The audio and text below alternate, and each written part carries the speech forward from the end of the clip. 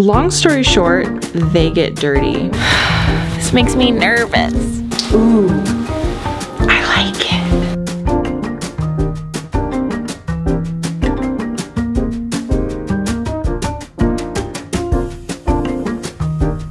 Hello everybody, welcome back to my channel and welcome to day one of renovating our kitchen.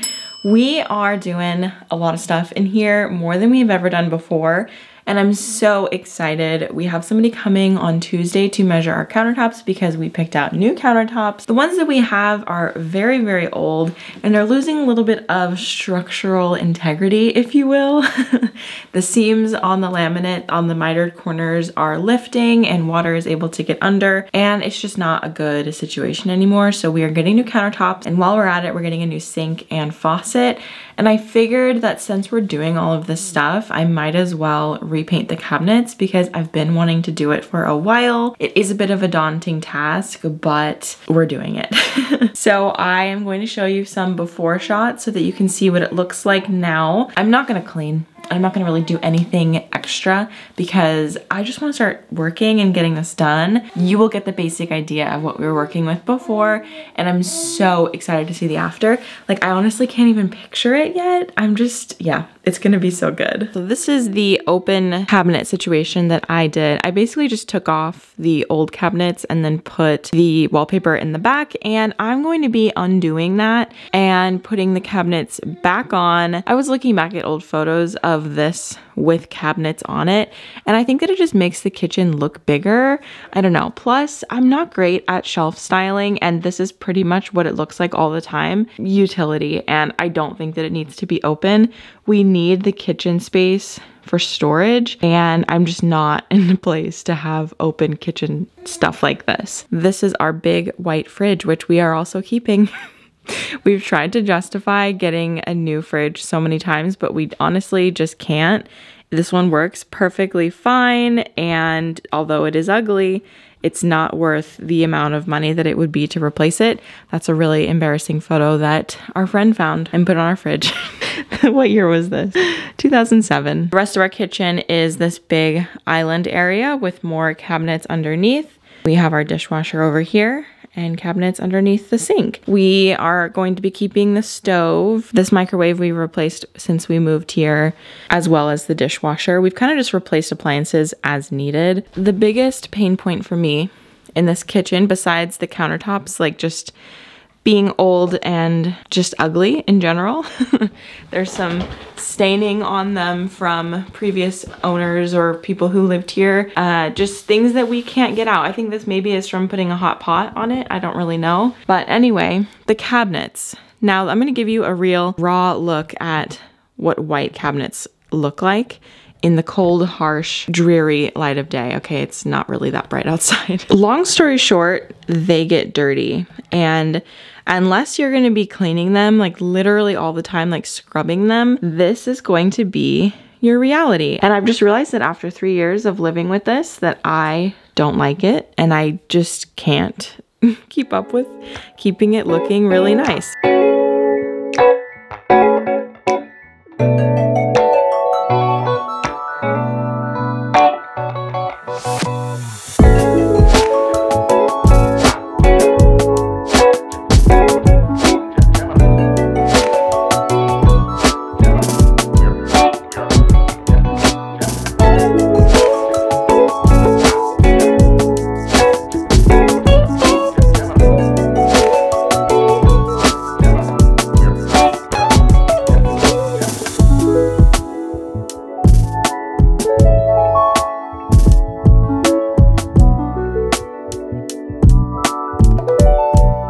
Day 2 of the cabinet project, or the kitchen project in general. I went to Ace Hardware earlier to get the paint, and I have everything that I need now. I'm pretty confident that I've got it all. So I have all of the cabinet fronts down here, as well as the drawer fronts over here.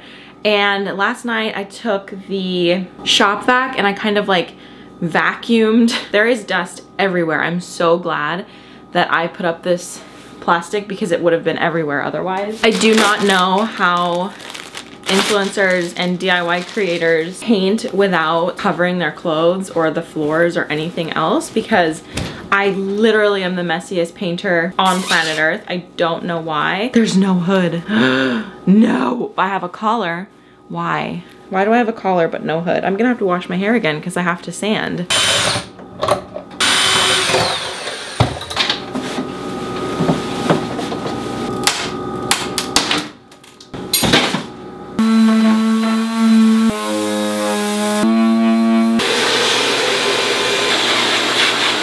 Sanding indoors is done. I'm gonna start off with primer, and it is going to more or less make it look exactly like it did before I started sanding.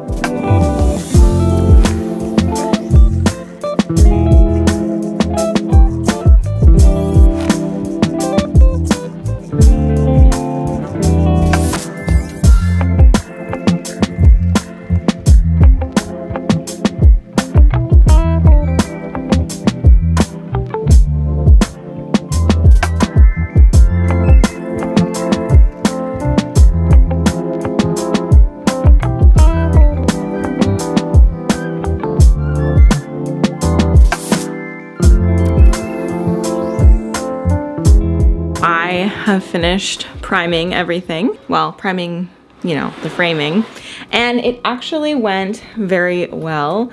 I'm now going to start the prep for the color, which is Pashmina by Benjamin Moore, as you can see. But I also got a white color, which is White Dove, also by Benjamin Moore. So this combination was used by Exo McKenna, and I'm literally just straight up copying her and using the same paint combination because it looked really good and warm but light, and I'm super excited. I have not had to be super careful. Okay, sorry about the literal bottle of Tito's. I lost my train of thought. Oh, let's put away the primer. Oh, that's what I was gonna say. So I'm not having to be as careful with not getting the paint on the countertops because we are replacing the countertops, which is a very nice perk. When I painted them the first time, I had to tape under here, but knowing that I can just like slather paint anywhere underneath there and it doesn't matter is great. Where is my opener? Here it is. So for the actual cabinet paint, I got the Benjamin Moore Advance, which is like the nicest can of paint that Benjamin Moore makes. I think it was like $75, almost $80 a can. So definitely an investment, but I would say that if I did it this way the first time, I would not be having to do this again. You know what I mean? So I think that the chalk paint was an easy way out, and I just wish that I didn't. I mean, you live and you learn, you know? It wasn't the worst thing in the world. It looked fine, but it just isn't that like shiny cabinetry look. I also got it in a satin finish. Usually bathrooms and kitchens are gonna be satin or semi-gloss, just so that it is like very easily wipeable. I love this color. Wow. Okay, but here's something about me, a little Becca trivia. I really don't care about paint colors. Like, you know how some people will just get so fixated on what color to paint their walls? Putting all these swatches up and looking at it for weeks and all this different lighting. I have never been like that, like especially with whites. I'm like, just pick a white. It all looks the same. I just don't have that, I guess it's like an attention to detail that I just don't possess. Now I'm going to need to do 2 layers of this. I'm thinking pretty confidently it's gonna be 2 layers. So this is coat 1. Ooh, I like it.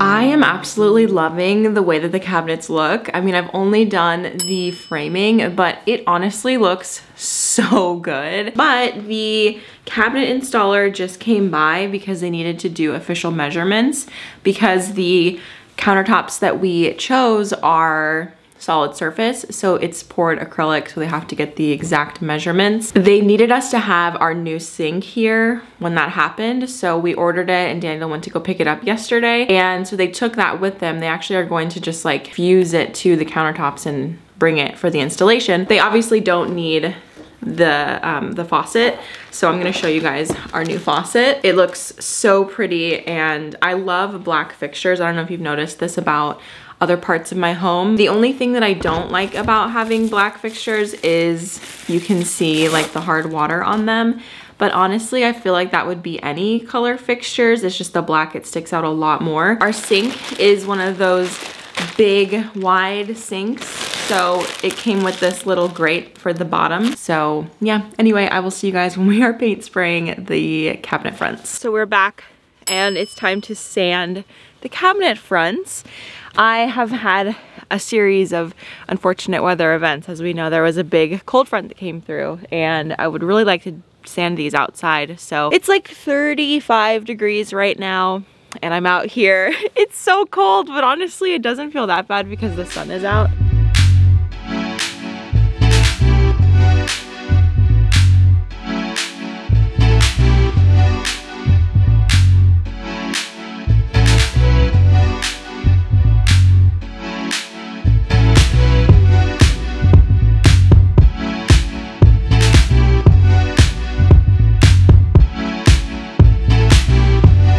Today is priming day and hopefully I can paint today, but we will just have to see how the day shakes up. I think that I'm going to roll on the primer because it's an oil primer and then spray the paint if I can. But the weather is a little iffy and I don't know if it's gonna be warm enough for them to dry outside where I can like spray them all out here and be like really efficient with it. So I might need to roll on the real paint too.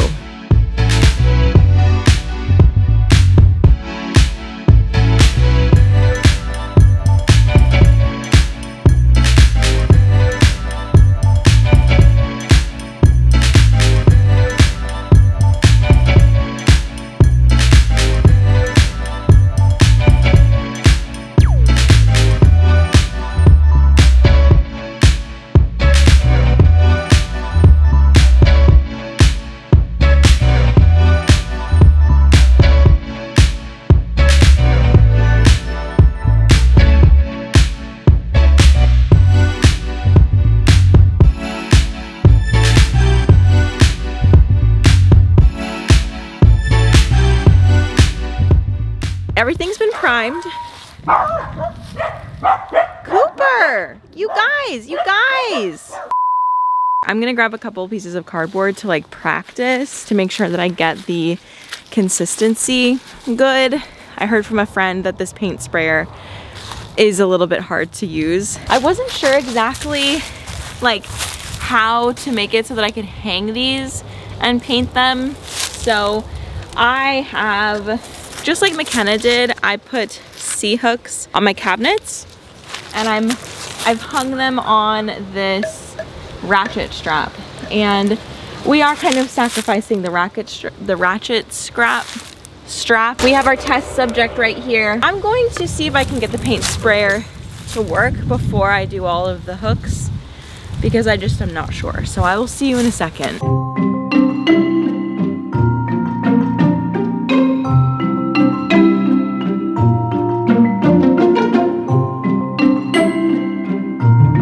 might have figured this out. The first spray that I did, there wasn't enough pressure, so it looked kind of weird, but then I added pressure, and I think that that did the trick. This makes me nervous. I think I just have to keep going and hope that I've done everything right. But this is using a lot of paint, like a lot.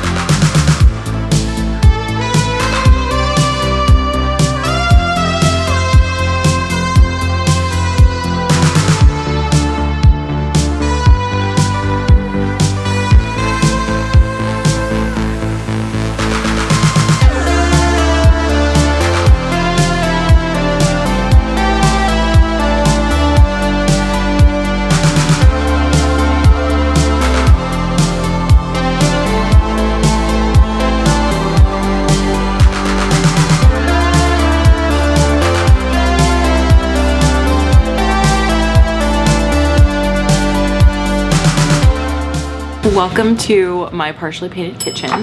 I have my cabinet doors back inside, and I'm going to start putting the hardware back on them and talk with you about the paint sprayer. So my number one thing with the paint sprayer is it was great. I loved it.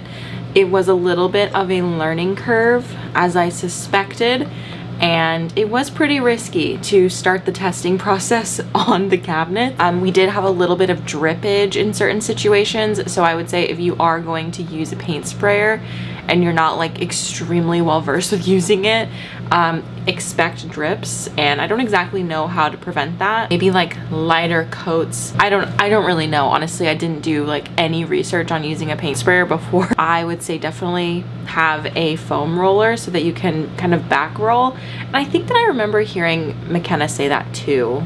Maybe she didn't, I don't know. But anyway, it's definitely helpful to just like, if there's any bubbles or rippage, to just like foam roll over it, and it looks amazing. Like you can't even tell that you did that. Once I actually started the painting process, it happened so fast. Like I honestly could have done, if I had them all like hung up, it would have taken less than an hour, I'm assuming, because you really are just like swiping through the paint sprayer. This is one of the first ones that I did, and let me show you close up. Actually, I don't know if this will be the best way to show you, but you can see that the spray didn't exactly get this section, and all of the bottoms of the cabinets did not get the spray, so I am going to have to roll this. I think mainly just in these crevices, it was a little bit hard because if you're spraying at an angle, it's not gonna hit inside of here. So that was really the only thing that I noticed as a consistent issue throughout. I'm pretty pleased with how they turned out, to be honest. I think that they look really good. And there we go. That's what it looks like with the black hardware. This is my first time seeing it. I think that it looks good. I mean, I don't hate it. All of the cabinets are up. They look so good. I'm really happy that I did this, and I think that it's gonna look even better once the walls are no longer grayish and the color of the cabinets can really pop against the white. That is part one of this video, and part two is going to be a lot more things going on. This was one big project, but part two, we can expect new countertops, we can expect a new windowsill, we can expect a new sink, a new faucet, all of those types of things. I'm really excited. It's really gonna pull everything together. So stay tuned to check that out. Thank you so much for joining me on this adventure. This was a lot of work. Like, painting cabinets is not for the faint of heart, but hopefully I never have to do this again, okay? Thank you so much for watching this video. I will see you guys in the next one. Bye.